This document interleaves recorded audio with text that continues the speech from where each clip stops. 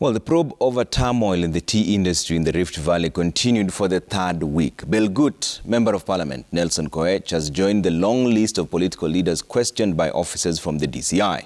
Koech was grilled for over 3 hours in regards to the invasion of the tea farms owned by multinational entities in Kericho County.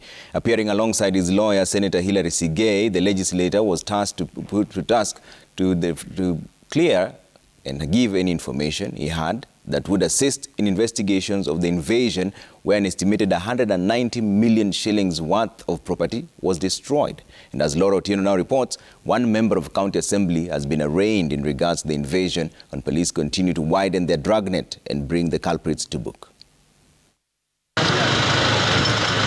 Belgut legislator Nelson Koech was the latest to appear before detectives at the Rift Valley DCI headquarters in Nakuru to respond to queries on the invasion, arson and destruction of property of about 190 million shillings at multinational tea farms in Kericho County.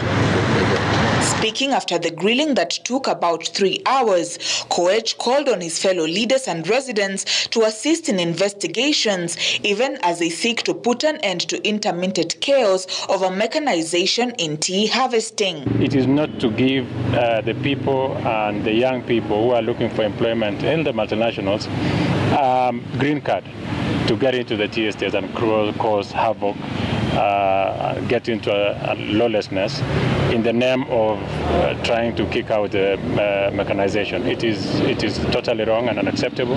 We will continue condemning it. We are reaching out to ensure that we have proper investigations done so that we achieve a long-term solution, so that it does not become also a political story where every other end of 5 years it becomes a recurring theme to the political class and to the people living in those two counties. The legislator joins the list of leaders grilled over the chaos that broke out at Brook area in May, including Kericho Governor Dr. Eric Mutai, Ainamoi MP Benjamin Langat, Kapsoit MCA Paul Chirchir, among others. 5 WhatsApp group administrators and 2 residents are also among people grilled over the last 2 weeks in connection to the chaos. Kapsoit MCA Paul Chirchir was arraigned on Friday on allegations of abetting arson of multinational tea farms, but was released on a 1 million shillings bond and a 200,000 shillings cash bail. Laura Otieno, Citizen TV.